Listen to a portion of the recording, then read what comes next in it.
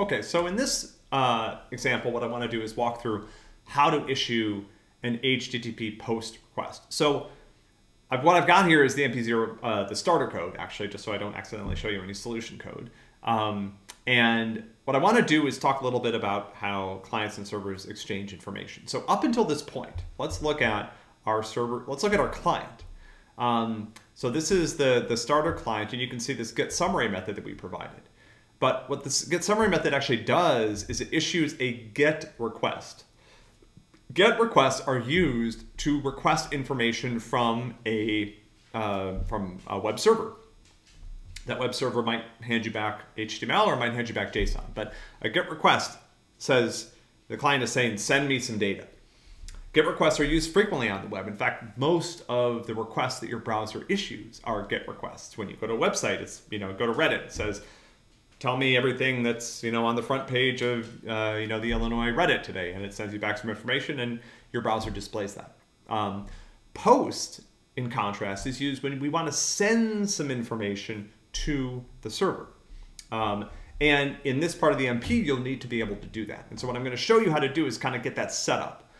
I'm going to do this at a different path and with some different data than you'll actually need to use to complete the MP, but I think this will give you enough to get started.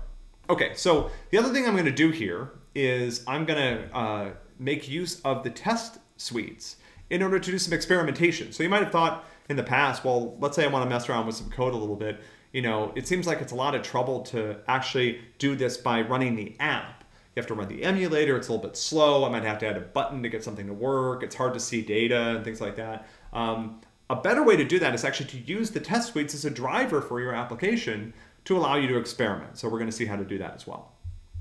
All right, so I'm going to add, this is the MP0 test suites. You could add these in the MP2 test suites or the MP1 test suites if you want, doesn't really matter. I'm going to add a test. And to do that, I use this test annotation. This is what identifies the method as a test to the test harness. At that point, I can run this using this little arrow over here. And once that happens, you'll see that it's also up here now in my run configurations, which is great. And it's gonna, now I've added this down to the integration test area. That's where you want to put it because it requires the server be started and stuff like that, and certain things that the integration tests will do for you. And so you'll see that this succeeded because it didn't do anything, right? So now let's start adding some code. And what I'm going to do is I'm going to kind of quickly just go through the process of adding a new get route. I'm going to include a callback. I'm going to include the client-side code, and I'll include the server-side code. And we'll just kind of do this rapidly because what we really want to do is experiment with post, but we'll get a get request to work first. Okay, so let's go back to start at the server. I've got this get summary method, right? And I'm going to call this test post for now. And what I'll do is I'm just going to have this return an empty, an OK response, but an empty one.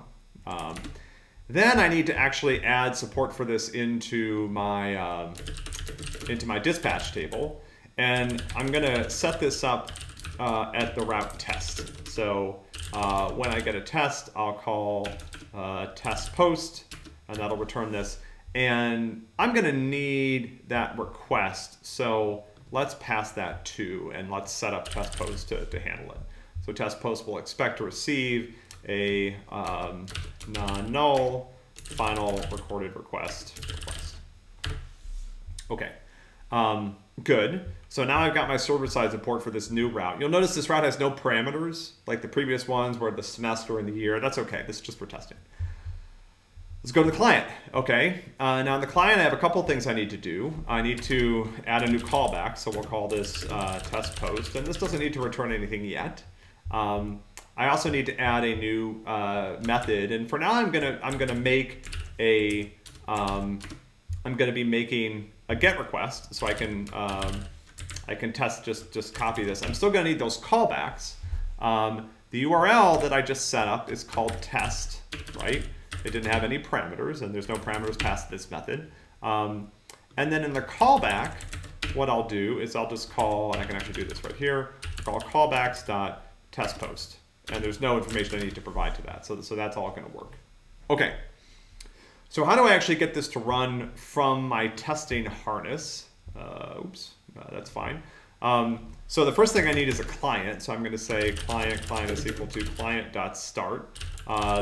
Because I'm in the integration test area, this will take care of starting the server for me. So I know the server is going to be up. And then now, some of you may have noticed in some of our previous examples this use of something called a completable future. And I'm going to use one here. The completable future exists to allow me to wait for a callback. So if I just made this request, what would happen is the test would finish before the callback was actually fired. And so I actually need the test to wait for the callback to complete because I probably want to examine some of the information that's provided by the callback. The way to do this, or one way, is to use this built-in Java feature called a completable future. So I'm going to say completable future, and in this case I'll have it return a string. We're going to see why in a second, and I'll say first string, and say new completable future. So this is a completable future that allows me to wait for something that's going to return a string as a result. Next, what I'll do is I'll make this. I need to pass some callbacks, so I'll say new course client callbacks. It's going to ask me which ones I want to implement. I'll say this, and then I'm going to say first string.complete, and I'll pass back just the empty string as a value. Now I'll say assert that, and here's what's actually going to wait. So now when I call first string.get is equal to the empty string, you'll see that get can throw some exceptions. I'll just add them to the method signature. Okay. So now what I've got is some code that's actually going to run this new client method that I created and actually make the server request. Okay, so yes, it's going to take a minute just to boot up. But again, one of the nice things about this approach is I don't have to touch the emulator. I don't need to, nothing really, I don't have to, I can just, repeat things by, clicking on the play button or hitting Control R or whatever it is that just reruns the test without having to interact with the emulator, which is a much, much better way of doing things. Okay, so now I've got my GET request working. I've got my test code waiting for things to be finished. And now, so let's now change this to post. So first thing is, how do we do that? Well, let's look at the client again. Right here in the client, when I set up this string request, I tell Volley, which is Android's networking library, I want to do a GET request. And so I'm going to change this to post. At first, nothing's going to change. I'm rerunning the test. You're going to see it's going to pass just fine. Now, let's start to see a little bit what's going to be different on the server. So the first thing to note is that the server knows what type of request the client is making. So I'm going to print off here. If I look at this request object that I'm getting, it has a get method method. That get method is now going to return post. If I had run it a minute ago, it would have returned get. Okay, so that's good. That's a good starting point. So now I know that the client is actually trying to send me some data. Next thing to figure out is, how does the client add data to the request, and how does the server get at it? Okay, so let's go back to the client. Now this is going to be a little bit interesting. You'll notice that in the constructor for my string request, I see a method, that's the first parameter, or a URL, that's the second parameter, and then I have two callbacks, one that's called if the request completes successfully, and a second one that's called on error. I don't have here any way to add data to the request. To do this, what I actually need to do is override one of the built-in string request methods. And to do this, I will, I think it's called get body. There it is, okay? This method is called when the string request is created, and it allows me to return a byte array that will be used as the body of the request. Now, a string's not a byte array, but it's very easy to convert to a byte array. So what I'm going to do is I'm going to just return, and then I'll do get bytes. That returns a byte array. So now I'm good. So now the client is adding data to the request. It needs to tell the server something. And you can really think of the content of an HTTP request as just being a string. That's how we're going to deal with it. Right now it's just a string. Eventually what you're going to want in here is JSON, so that The client takes an object, serializes it to JSON, puts it in the body of the request. The server takes the request, deserializes the body, and converts that into an object they can then use. Okay, let's go to the server. So now how do I get this out of the server? So it turns out that these request methods that I'm being passed also has a get body. Now this returns a buffer, which won't give us the raw string contents. But there is this method called read UTF-8. And what that will do is it'll interpret the body of the request as a UTF-8 formatted string, that's a common string format, and print it. Let's try it. So now again, I'm rerunning the test. It's going to go through the process, starting up the server. The client will make the request. The client's now adding some information to the body of the request. And what I want to see on the server is that I can retrieve that. And in fact, I can. Check it out. So the method is post. The string is you are not alone. All right. So to get this a little bit closer to where you need to go for MP2, let me show you a couple things. First of all, it's possible for a client to make both a get and a post request to the same path. And the semantics are different. When I post to a path, I expect something to change. When I get from a path, I expect to retrieve some information. So what we'll do is we'll extend this example to allow us to set a string that is saved on the server through the post request and then get the string if we do a get request to the same path. Okay, so the first thing I need to do, going over to my server, is I need to create, and I'll call this the string. Great name for a string. And here's what I'm going to do. Now, this method needs to switch based on the type of request that's being made. So if it's a get request, then what I'm going to do is I'm going to say that everything completed okay, and I'll return the string. And just for fun, just so that this doesn't blow up, I'll initialize this to an empty string, because otherwise setBody will take null, and I think something might go wrong there. So this is a little bit more defensive. Otherwise, I'll say if request.getMethod equals post, I'm going to change the string. So I'm going to say the string is equal to request.getBody. Oh, sorry. GetBody. Where'd it go? Read UTF-8. Good. And then if I want to, I could put in another thing in here, but to handle invalid requests, but that's okay. There are other types of requests in the HTTP protocol. There's actually quite a few. Get and post are by far the most common. Okay. And now the question is, what should I return from my post? With the get, I'm returning the information. For now, I'll just return an empty 200. So this indicates that that things were not good. Okay, otherwise, I'll return a bad request. So if I fall through this if-else, it means that the client didn't make either a get or a post, and in that case, I'll assume that it's making a request that I don't support for this path, and I'll return the bad request. Okay. Now I need to make a couple changes. First of all, I need to, I'm going to call this, I'm going to rename this method. I'm going to call it setString. I'm going to have it take a string as an argument, a non-null string, final string, the string. And what I'll do is instead in the body of this, rather than this hard-coded string, I'll use the string.getBytes. So now this allows me to tell the server that I want it to save a string. It's going to do this by making a post request to that path where the body contains the string that I want to save. The server is going to respond to this by pulling the string out of the request and saving it into this variable. Sounds simple enough. Now to test this, I need a way to also get the string. And so what I'm going to do is I'm going to add a new method called getString. GetString does not take a string parameter. It does a test. It uses the same path. It does a get. I don't get to change the body because I'm doing a get request where the server's not going to expect a body. And this is how things should work. Now the question is, well, how do I know that this worked? What we need to do is we need to change our callback so that the callback returns the string.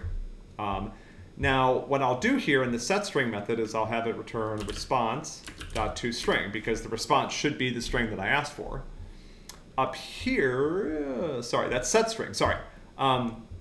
In setString, what I'll have it do is I'll just have it return the string. Right? Okay? Now, in getString, I'll have it return the response. And the reason for this is when I do a post, I expect an empty response. And so in order to get the callback to work, I'll just have it pass back the string that was passed to the post method. We'll see how to change this in just a sec. With a get, the server is actually putting the string into the body of the response. And so I'm going to pull it out and send it back. Now I'm going to go over to my test method. And now I've got a little bit more fun here because I'm actually going to get a string as a parameter. And you'll see that it's going to return back the string. And then I also need to set a string to try. Now, let's run this. Okay, so now what is this doing? So now this is using this new setString method I just modified to set the string on the server, and it expects that the string it gets back is actually test. Let's see if this works. As soon as this works, what we're going to do is we're going to then add a get request next to make sure that it pulls back the same string that we just set. And again, awesome. Okay, so now these completable futures actually need to create a new one for every example. So I'm going to cut this code. And now I'm going to say I'm going to call this second string. And now I'm going to do a get string request. So this uses get. setString uses post. This uses get. But it should still work the same way. And it should now return test because I've set the string to return test. So let's try this. I'll run the test again. So now my client is first making a post to change the string. And then it's making a get to confirm that the string has been changed in the way that we expected. And hopefully this succeeds. Sweet. Cool. Okay. Now, one last thing. So now we're at the point where you can see how to kind of, how to change things on the server, right? So that's what post requests do. Post requests are expected to change state on the server. Now we have this cool system where if the server were running on another machine, you can actually, and this is what happens, like when you order food online, like you hit a button and state changes on some server at whatever company you're buying food from. And that server now knows that there's an order that's supposed to be prepared and these are the ingredients and it's supposed to go out to some place, right? The semantics of post is that it changes something. Something about the world changes when we make a post request. In this case, it allows us to change that string.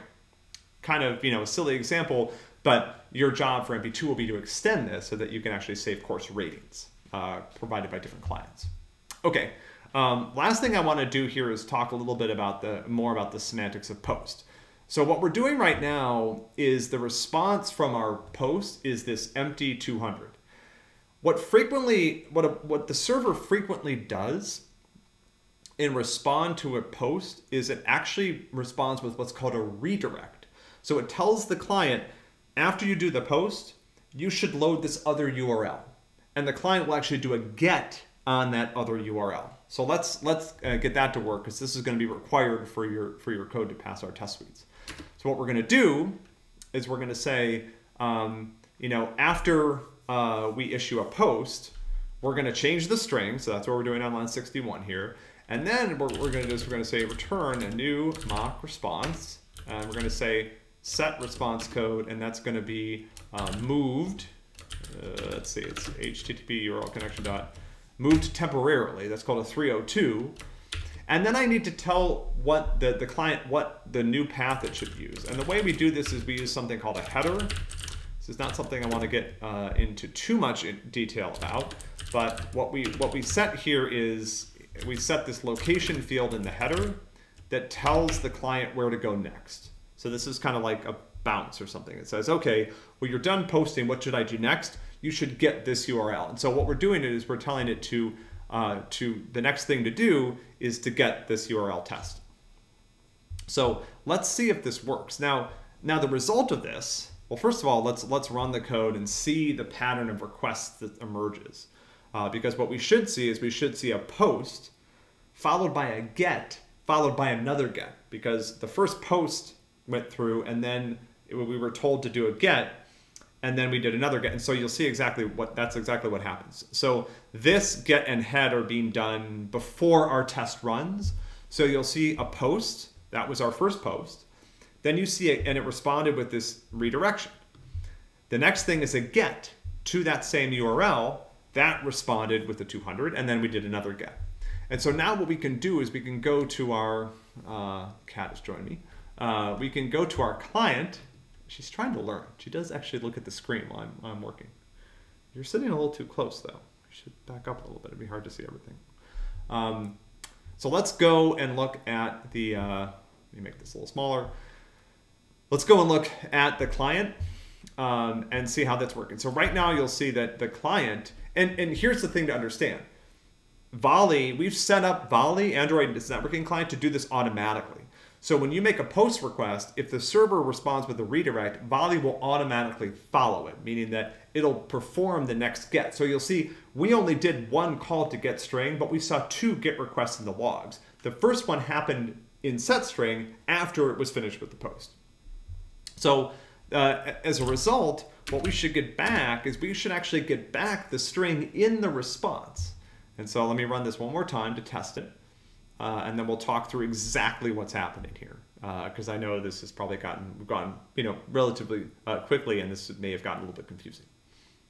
Okay, and I'll use the logs here to try to guide us through. Okay, so let's look at the test code and we'll look at what happened. So the first thing is I ran this set string method. Okay, let's go over to the client. What did set string do? Set string made a post request to this URL test. And in the body of the request, it included the string that we passed to the method.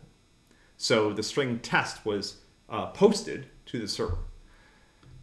Initially, we ran the dispatch method, and that took us into this post method.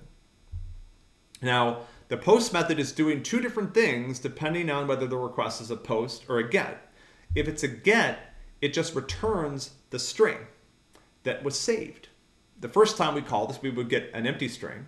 And actually, if we wanted to, we could put another part of our test to make sure that that's the case. But the first thing we did in our test, we did this post. And so the method is post.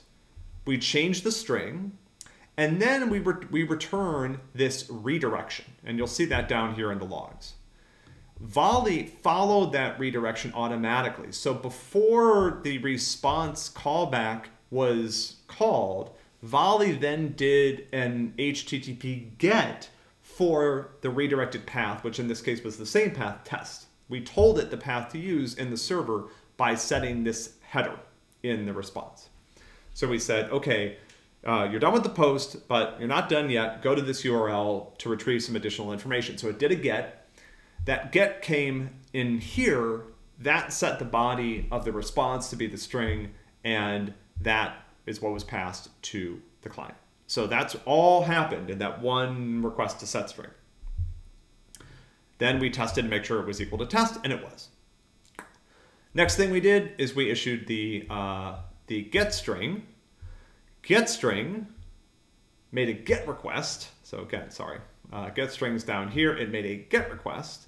That get request came straight into this branch of the if statement inside test post, which set the body to the string.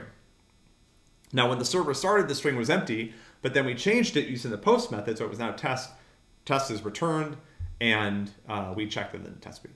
So this gives you an example. And again, this is good skeleton code for starting MP2. There's quite a bit more work that you have to do because you're going to have to extract more information. You're going to have to do some serialization of the contents. You're going to have to extract that on the server. You're not just saving one piece of information. You're actually saving a rating for every client for every course. So you're going to have to figure out how to structure that information. But this is a reasonable starting point for thinking about how to use this new feature of the HTTP protocol that you'll need to use to complete this part of the MP.